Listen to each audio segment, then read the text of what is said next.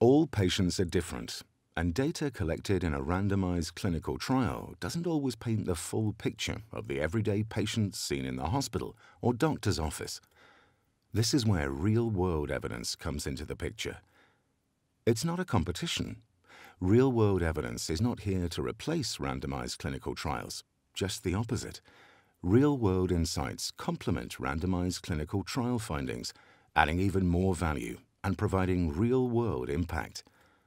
While together these data from randomized clinical trials and real-world studies paint a fuller picture, there are some key differences.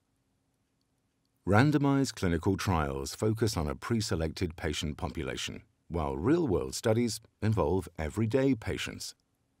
Clinical trials use pre-specified treatment regimens, while in real-world studies, treatment for the individual patient is determined by the treating physician. But also, within real-world evidence, there can be significant differences. For example, the way data is collected.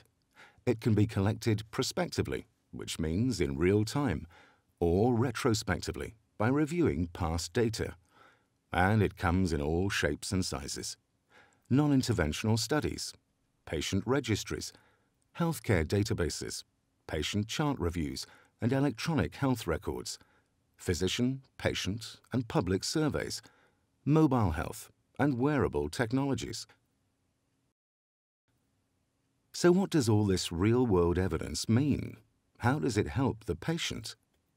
It highlights opportunities to improve quality of care and reduce the burden of disease. It helps ensure informed treatment decisions. It supports patient access to all treatment options. Real-world evidence supports each patient to have access to the right treatment and best care for them.